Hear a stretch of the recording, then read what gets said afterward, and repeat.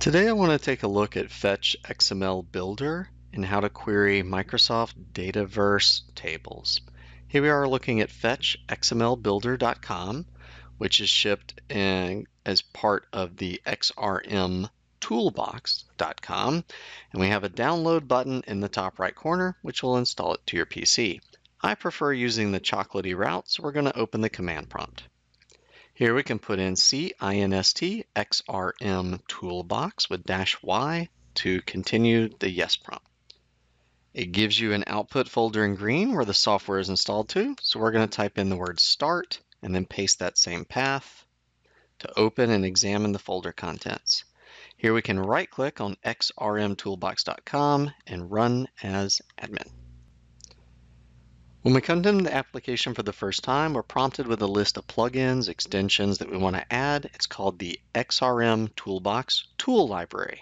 And Tool Library gives us a menu of different things we can use. It's actually interesting. It has a bunch of the votes, download counts, if it is installed, which version is already installed. We have the release date, description, all kinds of things. So over here, we're actually going to type in FetchXML Builder. There it is. Has high ranking on stars. We're going to click the install button in the top left to go ahead and load that. Very quickly, it comes back installation done. We click OK to continue. Highlighting the line item gives a description of what it is and what it's all about. And going back to the website for FetchXML Builder, there's more background of what it's used for. We got some screenshots here. Things you want to focus on. Essentially, there's the top left tree, which shows the query design. There's bottom left for actions, which is the best place to be working for making changes. And then in the center, we have our results, and in the bottom, we have our XML. Clicking on FetchXML Builder, we're prompted to connect to an organization. We can click New Connection in the top left, and we're prompted with a few choices.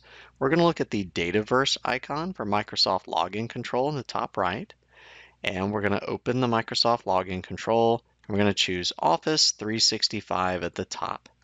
Skip all the checkboxes and hit the Login button, and you're going to get the normal OAuth login flow. This is what we see when we're working at make.powerapps.com, when we're working with Flow, SharePoint Online, the admin portal, and here you're going to put in your username and your password. So with our username in, we'll go ahead and click Next. We'll click Work or School Account. We'll put in our password. And now we see a prompt with which environment we want to work with. Back in our browser, if we go to make.powerapps.com, in the top right corner, we'll see a menu of environments. We can click on NA Default. It's the only environment that I have available. So we want to match that when we're in the client. We're going to click on NA Default because that lines up and matches with what we see in the web experience. Click the Login button to continue. And here we see Connection Validated. We'll click Finish button. And now we're in the FetchXML Builder canvas. So for making a new query, there's a couple of options on the pull-down menu. We're just going to click New, kind of go with the default settings. It says Top 50 from Entity, and it's loading a list of the available entities.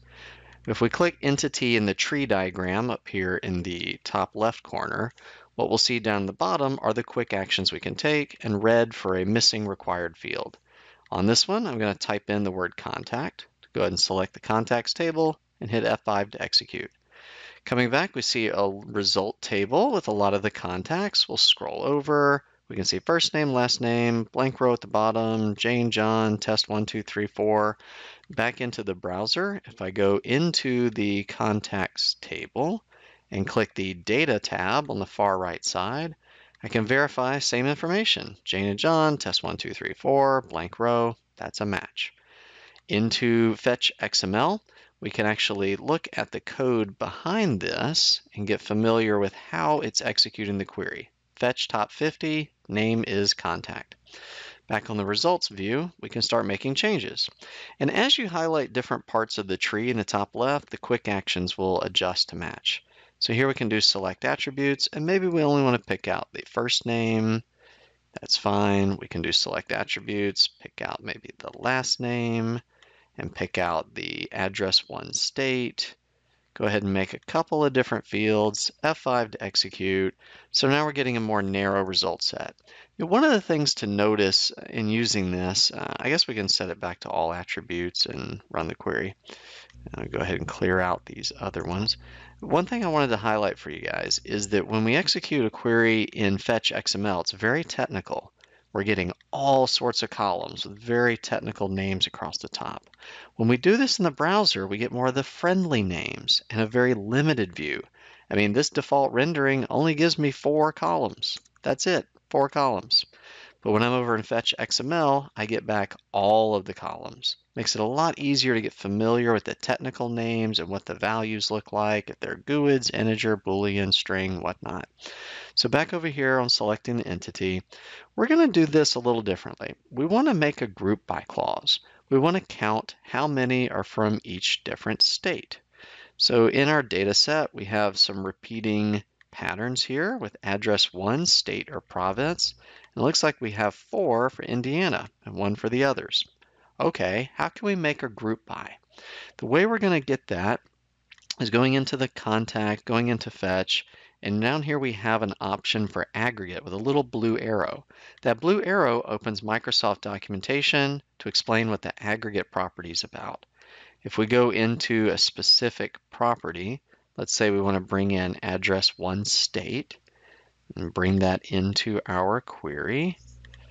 Yeah, we can go ahead and highlight it. Down here we see group by with another blue arrow. That takes us to a different Microsoft article.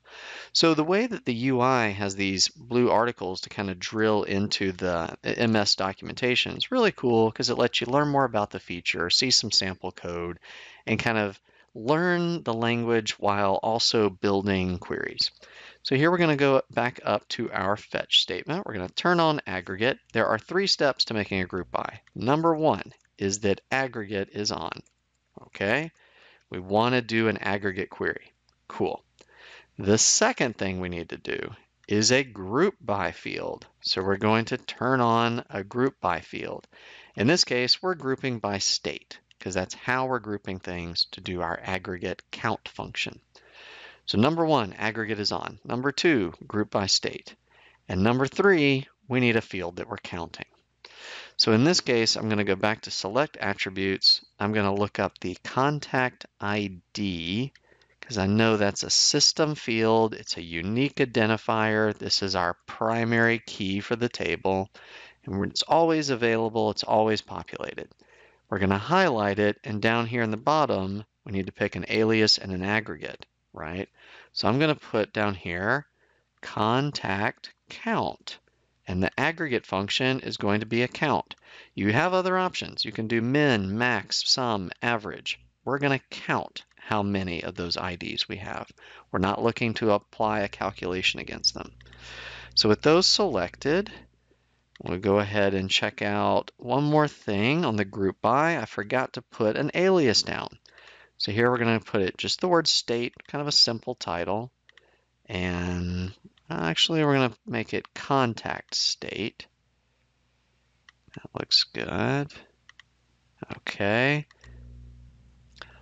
Awesome. And so now we have our results set. We can see Michigan, Indiana, Illinois, and there's our count of 4. So this is using 3 different things. The query itself has aggregate on, which we can see here is aggregate true.